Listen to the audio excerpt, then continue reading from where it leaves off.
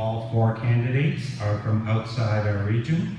This is an opportunity to learn about them, to hear their vision for both the country and for our area, and educate them about the issues facing our rural community. My name is John Berlinden.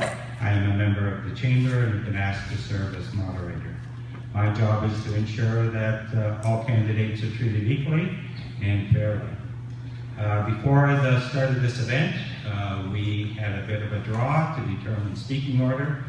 And speaking first will be Sean, followed by David, followed by Fred, and finally Ross. And then we'll move one place forward with each question.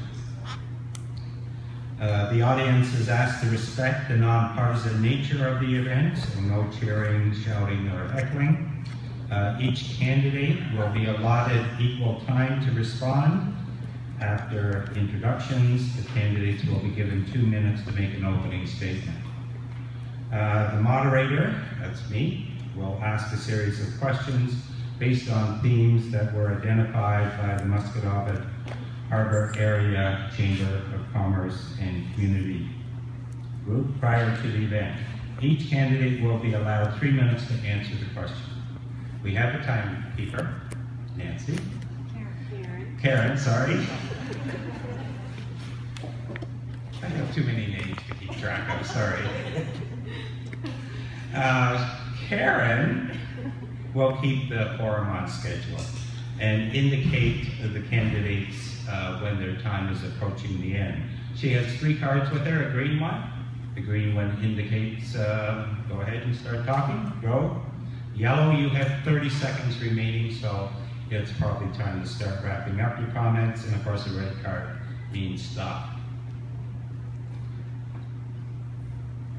This forum provides an opportunity for candidates to communicate their platform or position on specific issues facing both our community and Canada. The Chamber sought input and ideas for questions from its membership and developed questions around 6 themes, and I'll go over those 6 themes in a bit. The candidates were provided with those themes, but not the actual questions. While we will not have questions from the audience, time will be provided at the end for you to meet with the candidates and ask the questions that are of interest to you. A reminder to all that the rules around voting have changed for this election. You are now required to provide 2 pieces of ID when you come and vote on the 19th, so keep that in mind. We have some information from Election Canada, which we have available at the back there on one of the tables. So please pick one up so that you're ready and you don't become frustrated when you do show up to vote on the 19th.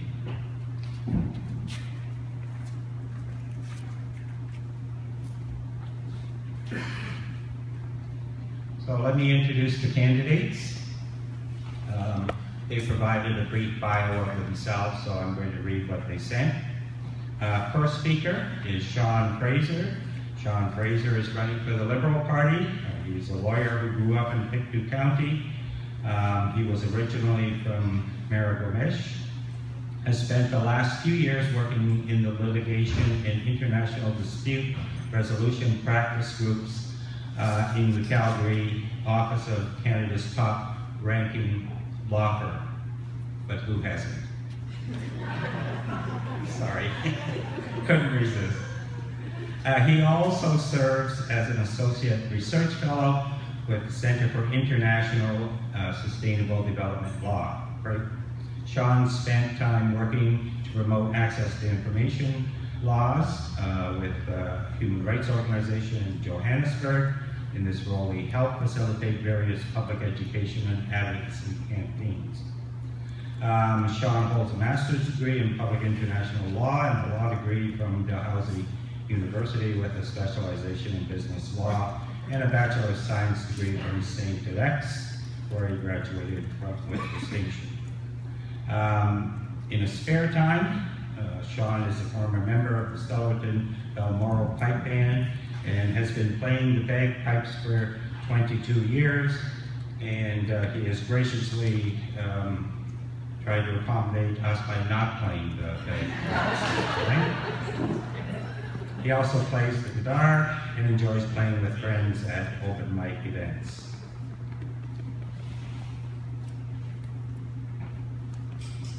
I like the bagpipes. All right, we can have the Kaylee outside after. We're going to keep this informal. David Hatchie is a candidate for Central Nova from the Green Party. David is going to be speaking second.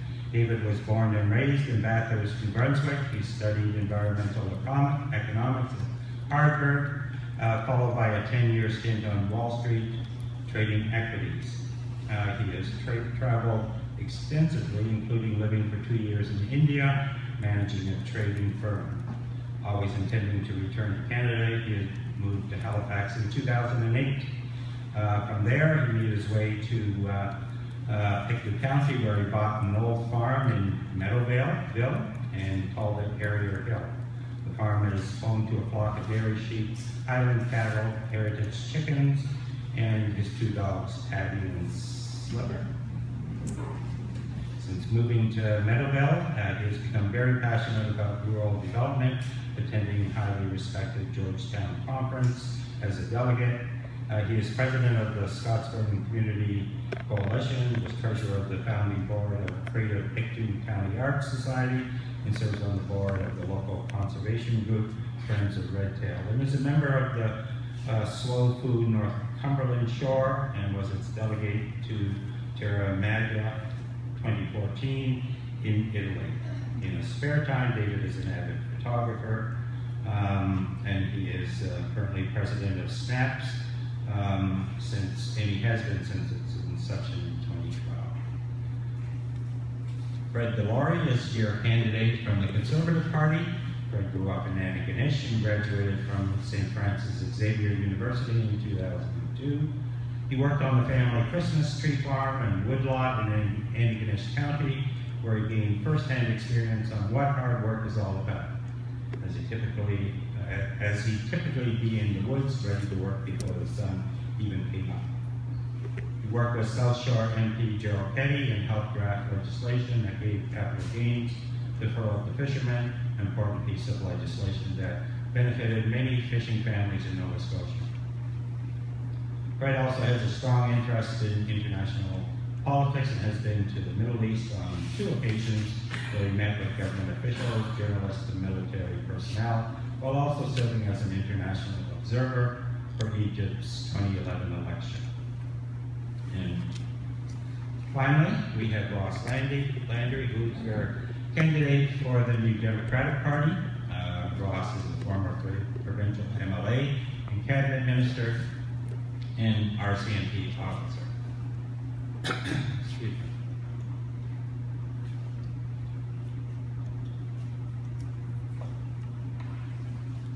Ross was born and raised in Trenton, the son of a steel worker in a family of 6 siblings.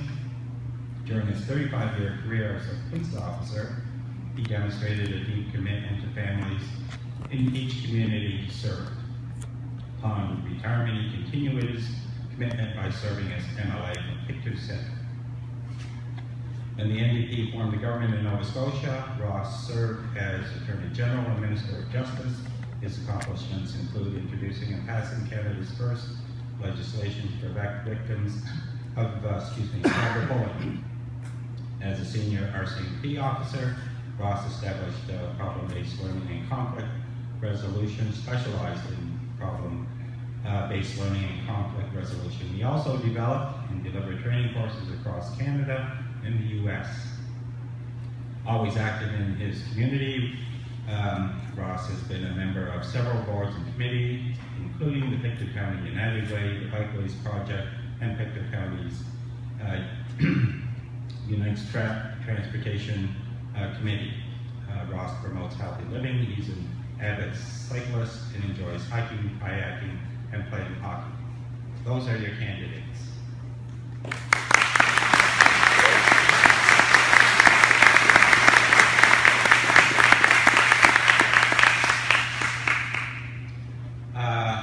Our first theme and first question for this afternoon is around infrastructure.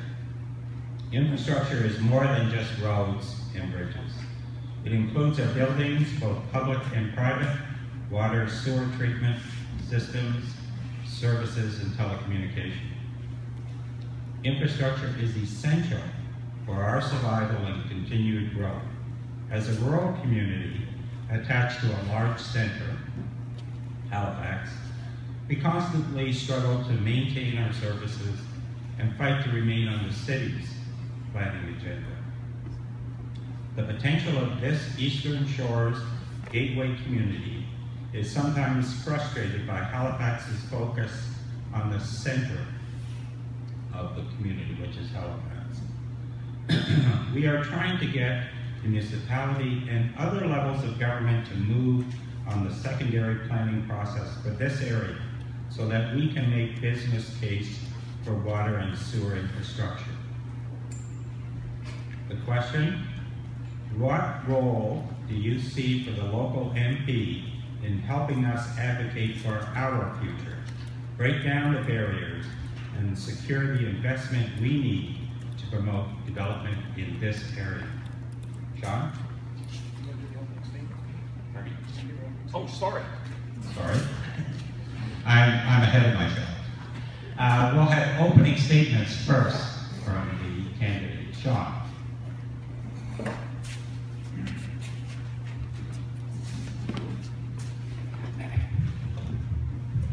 Sorry, thanks very much for the kind introduction, and thanks to everyone for coming today. I think the turnout that we see today is fantastic. I am particularly impressed because I grew up in a rural area in Miragamish, and to see this level of turnout here in Musquodoboit Harbour is fantastic. It's hard when you're knocking on doors to connect with as many people as you'd like in such a rural riding. So to have events like this is a wonderful opportunity for the candidates to get to introduce themselves, and hopefully after today you'll have the information you need to make a good decision. So I mentioned I'm from a rural area, and I know very well the feeling of being ignored when it comes to federal politics. When I chat with folks in this part of the riding, that's one of the top concerns I have. It's not always about the specific policy, but it's about the lack of attention that this area receives. One of the things that I made very clear to my team is I'm from Pictou County. I spent a lot of time growing up in Antigonish, and I used to come down through the Eastern Shore in Musquodoboit, but it was more to stop by for a basketball tournament, and I needed to get to know this place. So one of the things that we insisted on doing was opening a headquarters here, so people would get to know us, and if they have questions for us, they can just pop into the old toddies to find out. So I think having a presence here was very important to us to show that you're not going to be ignored if we're successful in this election, and we are listening to the concerns that you have. Although there is a bit of a difference between our areas, we do have common issues, and some of these common issues relate to the fact that we're from fishing and farming and forestry communities. We have everything we need here to succeed, and if we just work together and implement the plan that you'll hear more about over the course of today from the Liberal Party, we will succeed. So thanks very much, and I look forward to getting to know you a little better as the course of the day goes on.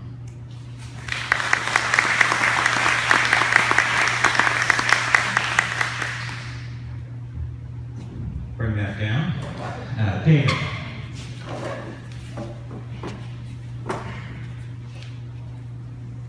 Well, thanks, John, and thanks to Margot and the Chamber of Commerce for inviting us all out tonight. I'd like to echo some of Sean's comments. This is an amazing event, and it's great to see people disengaged in the democratic process. I think people have been disengaged for too long, and there's been strong incentives created for people to not participate in the democratic process. I think events like this go a long way towards helping to increase voter turnout. You've also got an Elections Canada office in your community, which is great, so make sure you verify that you're registered to vote. Things have changed, so voting is key. Voting will always be key. I think the system, not only just through discouraging voting, but also the first past the post system is a bit of a problem right now in Canada and is driving down our voter turnout. So, the Green Party, the Liberals, the NDP, I don't want to speak for them, but I know we're all against this first past the post system and are looking for proportional representation. So bear with us this election. You know, into the future, I think you're going to get more representation. The voice of the Canadian people is going to be heard louder and louder as we go on. I know that it's frustrating at this time, but we're going to get there. Stick with us, and I'll look forward to presenting more about the Green Party as the afternoon goes on. Thank you.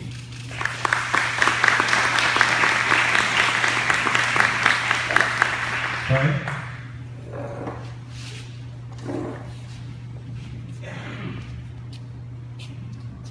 Thank you all for being here. I echo what my fellow candidates have said already. It's great to have such a presence here in a community like this, to have such a good crowd out for this, to hear us debate the issues and discuss the topics that are important. I'm from here in Central Nova. I grew up here.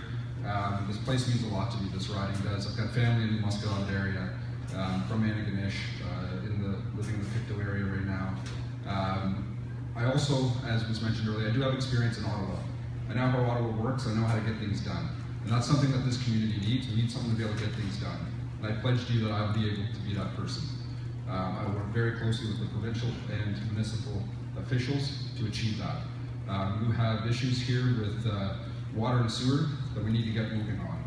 And we'll be discussing that later in more detail, but I can pledge to you that I'll work very hard for you and on your behalf. This election is about protecting the economy. That's something that's very important that we're focusing on. We have the best plan for that, the Conservative Party does. We look at our track record, we looked at the global recession from 2008 and how our party came out of that better than, or our country came out of that better than any other G7 country. That says it right there.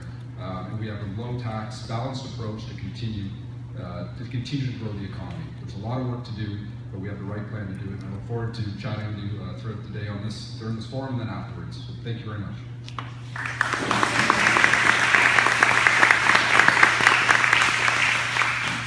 Hello everyone, and it's great to be here for my fourth visit to Musquodoboit Harbour. This afternoon you're going to hear the words change. You're going to hear it a lot probably. The NDP is about change. The Liberals say they're about real change. The Conservatives will say to you that they're not about change, that they like the status quo. Everything is just Jim Dandy. Well, you'll have to make that decision on October 19th for sure. But I'd ask you to reflect on the word accountability. You probably won't hear that so much. My Conservative friend here is going to ask you to stay the course. He'll tell you that everything's pretty good in Canada under the Harper government. My Liberal friend is going to ask you to pretend that the government under Justin Trudeau is going to be great. We just think back to when the Liberals were in power. Well, you'll have to make that decision, as I say, on October 19th. But let's face it, are we doing really as well as we should be? We've got debt, hauling out in the middle class, the growing gap between the rich and the poor, the decline in our healthcare and social programs, the shameful treatment of our environment, the shredding of Canada's reputation internationally, the conditions of our roads and bridges, all of the courtesy of our two old line parties. The Conservatives and Liberals may promise change or real change or whatever, but the response is really about staying the course. It's time that the two parties be held accountable. Tom Mulcair, the NDP, has a practical, principled, and progressive policies to deliver change to Canadians if you give us the chance. Today, I'll be demonstrating our policies and asking you to consider me as your candidate in Ottawa, and I'll speak for this area. I won't be Ottawa's voice in the area.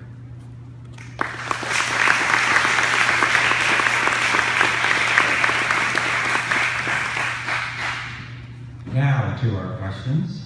The first one being infrastructure. I've already introduced that, so I'll repeat the question. And we'll start with Fred as we move down the line. What role do you see the local MP in helping us advocate for our future, break down the barriers, and secure the investment we need to promote development in this area?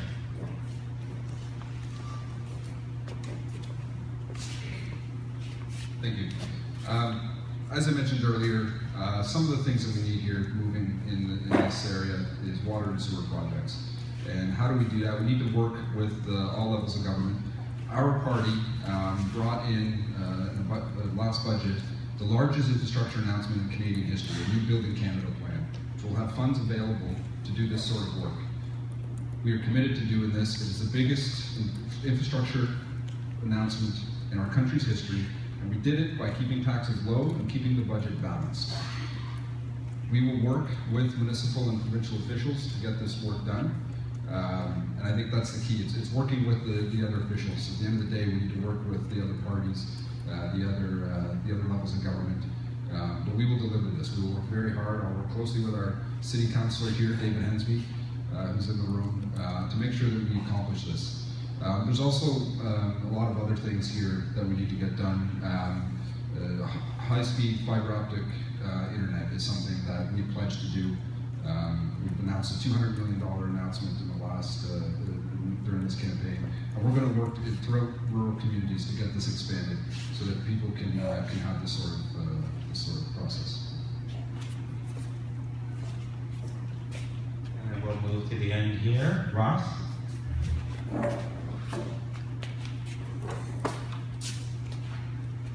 The point here is, for a very long time, the Eastern Shore has been left out of the mainstream.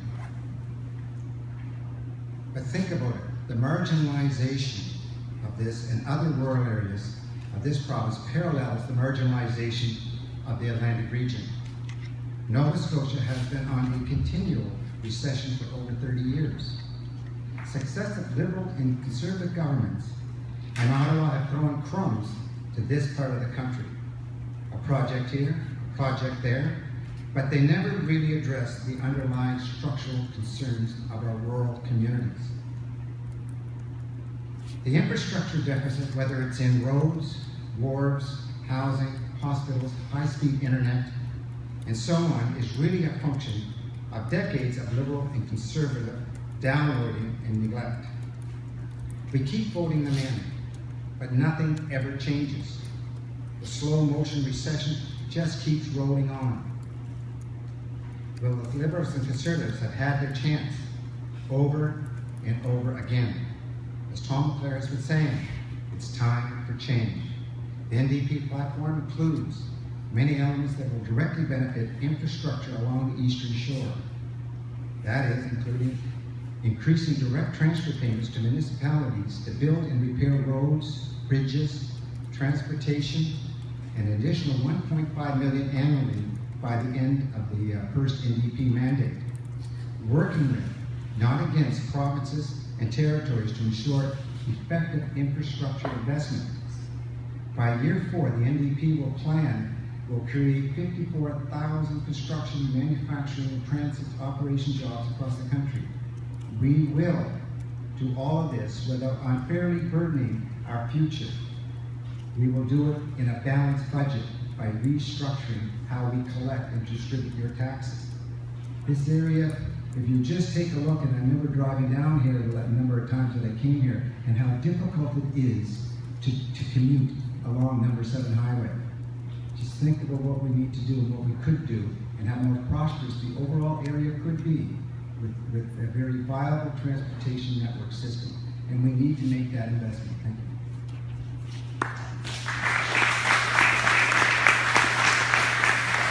David?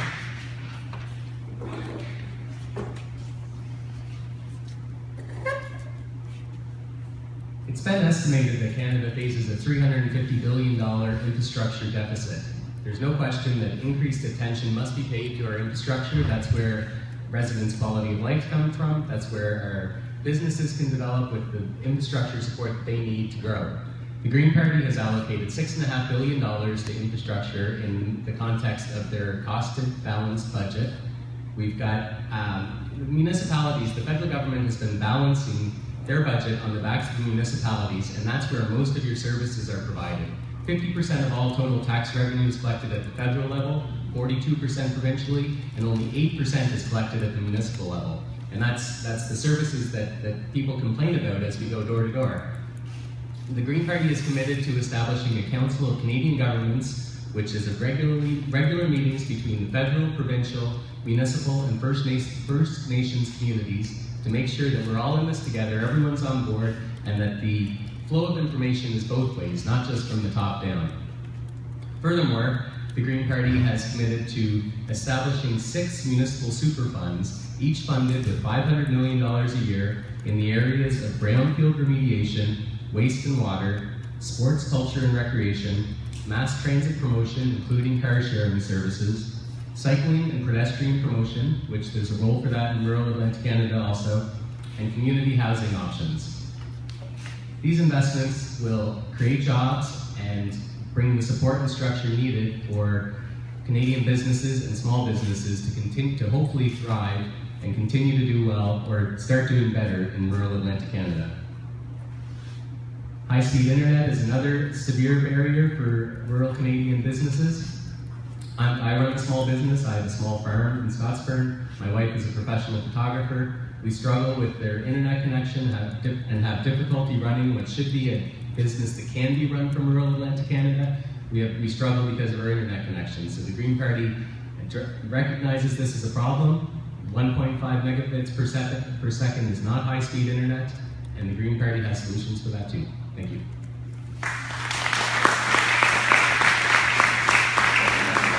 And finally, Sean. Hi, well, thanks very much.